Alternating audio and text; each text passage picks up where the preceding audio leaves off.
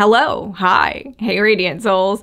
My name is Heather. If you're new here, welcome. I am an intuitive counselor, energy healer, author, artist, animal communicator, and I am on a mission to empower and embolden others to connect with their divine radiant light and honor the sacred connection with all life. Today, I want to share a little bit of a channeled message that came through, which I do occasionally.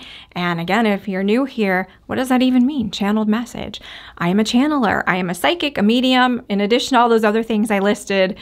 And I work with a team of spirit, angelic, and multidimensional guides who help me bring through messages that hopefully can benefit all of us who are listening. So today's message was related to the fact that, usually at the start of the year, we feel like it's that clean slate. We talked about that a couple days ago, but a lot of us set goals, and whether it's officially a resolution or it's a theme that you've chosen for yourself for the year, we kind of set our sights off into the distance of this is what I want to do, this is how I want to be for this year. And so it's this feeling of getting from here to there, starting at one point on a map and getting to another. And the team, the guides, were saying how you get from here to there is to take the T out of the middle. So if you look at the word here and you look at the word there, take that T out and they kind of overlay one another. It's the same word. So that T, they're saying take a time out. It's a little corny, but to disconnect your expectations of time, of anything needing to happen in any certain time. So to get from here to there, take out the T, take out the by the end of the year or in 2023, or it will look a certain way at a certain time, and act as if. And we talk about this a lot here, but it's always good guidance. And I like when it can be shown in a few different ways, like that little play on words. But let's say you want to be a certain way and you're saying, in 3 months, I'll lose 10 pounds. What decisions would that future version of you make? Would she have the carrot cake, or would she have the carrot? Or would she pass entirely? So make those decisions that the future version of you would make them now.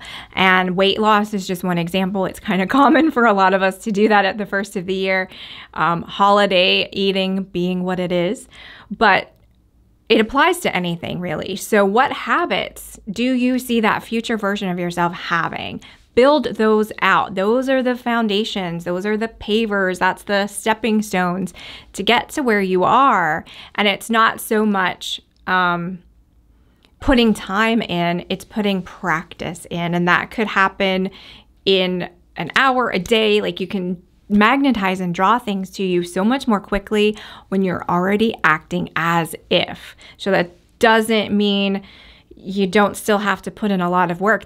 There might be a lot of work there. There might be limiting beliefs. There might be habits to dislodge and kind of rewire for yourself in whatever your goal is.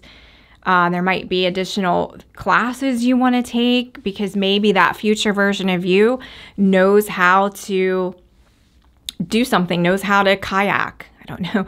So, well, then this version of me better get a kayak, better get familiar with the terminology, better get used to the water, better learn how to roll a kayak, whatever it is. Start doing those things now. Don't just set your sights far away, because when you do that, when you say it needs to take a certain amount of time, you're kind of reaffirming and reinforcing that it does. So go ahead and act as if, inhabit it within yourself. There was a line in my book, Hey Radiant Souls, I think it's in there. Inhabit yourself, don't inhibit yourself. So inhabit that future version of you and have that relationship with yourself. The other thing, and we're going to talk about this in a future video, but newsflash, spoiler alert, there are kind of a lot of different versions of you floating around the multiverse, if that's what you want to call it.